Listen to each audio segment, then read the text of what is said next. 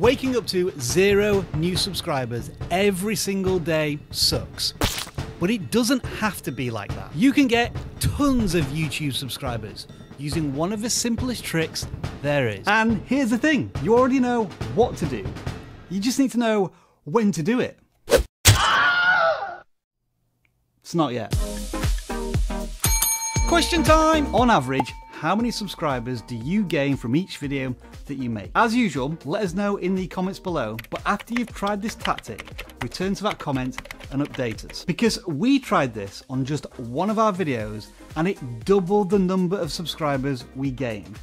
And all we needed to do was ask. That's right, it's one of the oldest and simplest methods there is. You don't get if you don't ask. Now, personally speaking, and regular viewers will know that I almost never ask people to subscribe to vidIQ during our videos. I'll tell you why this is at the end of this video, but recently I decided to do it as a one-off. As you can see, from a little over 100,000 views, this video gained a little over 2,000 subscribers. That's a rough conversion of 1 subscriber every 53 views. Which is not too shabby, is it? Now, by comparison, on another video with a similar amount of views where I did not ask the viewer to subscribe to vidIQ, it gained 930 subscribers. That's a rough conversion of 1 subscriber every 116 views. Basically, we doubled the number of subscribers we gained because we asked, which is awesome. Not yet. The biggest mistake everyone makes is asking viewers to subscribe far too early. I mean, we're 9 seconds into this video with its excruciatingly long, pointless intro, and we're already being asked to subscribe. And you know what my response to this is, as a viewer? Why? Why should I subscribe to your channel? You've not done anything to earn it, and you've annoyed me by asking. Wasting the first valuable seconds of your video asking for subs will tank your audience retention. Try to think about the viewer's journey here.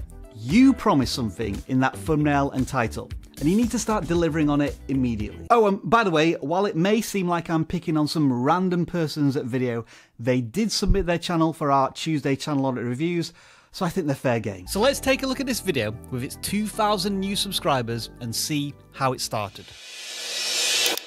There are 2 huge pain points all small YouTube channels face: 1,000 subscribers and 4,000 hours of watch time. But in a massive YouTube monetization update, all of this could become a thing of the past. Yeah, I thought that'd get your attention. So after 15 seconds, audience retention is at 81%, which is solid. And consider what happened in those first 15 seconds. I didn't introduce myself, I didn't tell you what vidIQ was about, and I certainly didn't ask you to subscribe. No, I didn't do a video intro. I tried to grab the viewer's attention with a video hook. I identified the pain points of a target audience of a video, YouTubers who want to get monetized, and then teased a possible solution to that pain point. In short, the video hook was all about the viewer. And to be honest, that's a general rule that you can apply to all aspects of YouTube. Put the audience first. And that's exactly what we did. For 4 minutes 42 seconds, we explained the rumours around the monetization updates, what might happen, and how it may help or hinder creators. We gave nothing but value until 30 seconds before the end of the video. But whatever happens, I've got an unusual request. I haven't asked anybody to subscribe to the vidIQ channel for almost 2 years.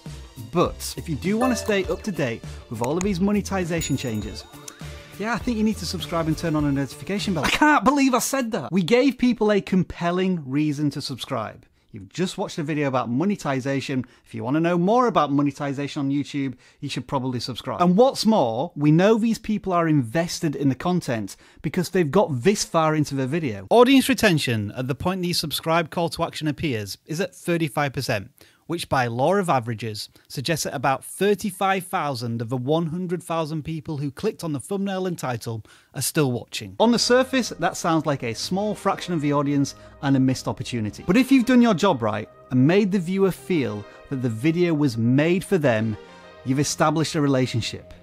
You've made them care. So yeah, I now know that subscribers are really important to you.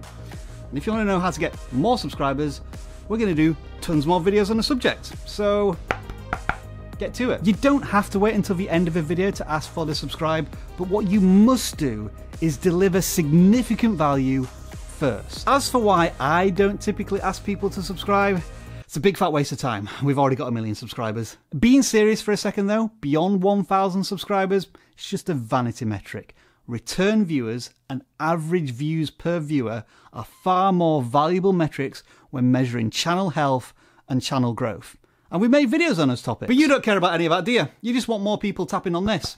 And if you want to know which is the most valuable subscribe button there is, then check out this video over here. You better do it quick.